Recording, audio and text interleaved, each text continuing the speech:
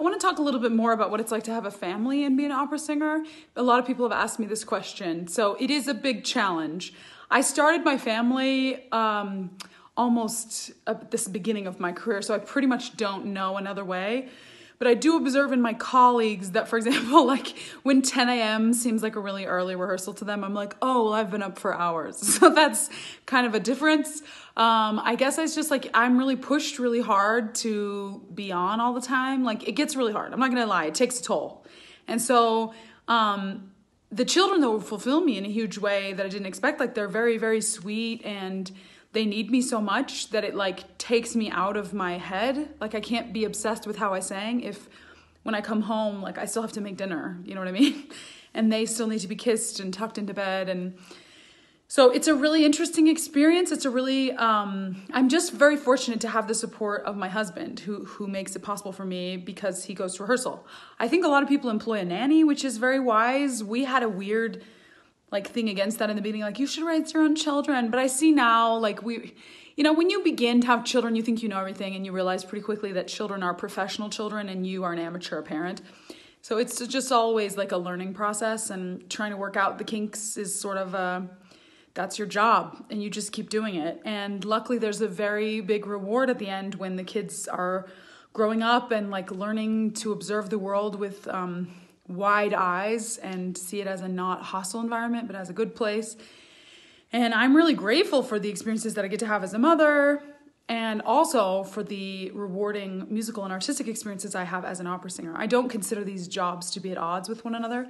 In a way, quite the opposite, because since I'm fortunate enough to have my children with me on the road most of the time, I actually will rehearse 3 to 6 hours a day, or excuse me, two sessions of 3 hours a day, typically during the rehearsal process.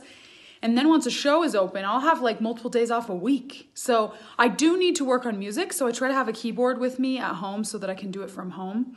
So that if I need to be interrupted to get them a drink of water or whatever, or, usually my husband will be kind enough to take care of all of their basic needs while I'm working on music.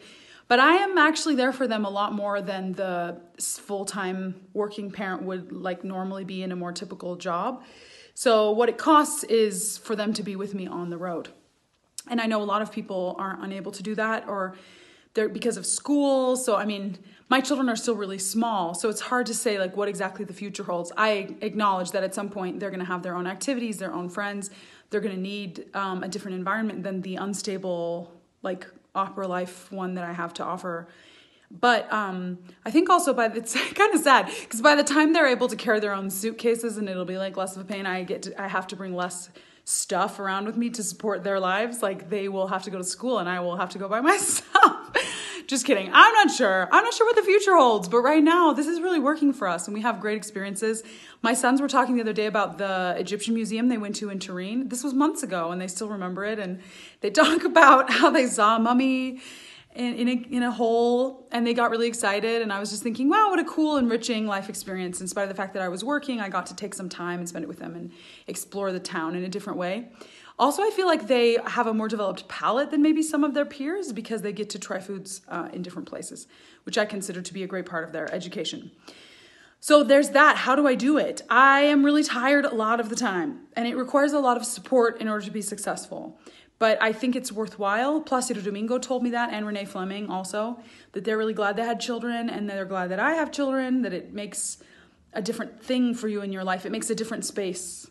So I'm able artistically to express things that I didn't before I had children. It's not to say that everyone needs to have children or whatever, but I think that it is a worthwhile life choice, even though it is really challenging. So that is what I have to say on that subject. I'd welcome your questions if you have any to ask about specific things. And thanks for joining me.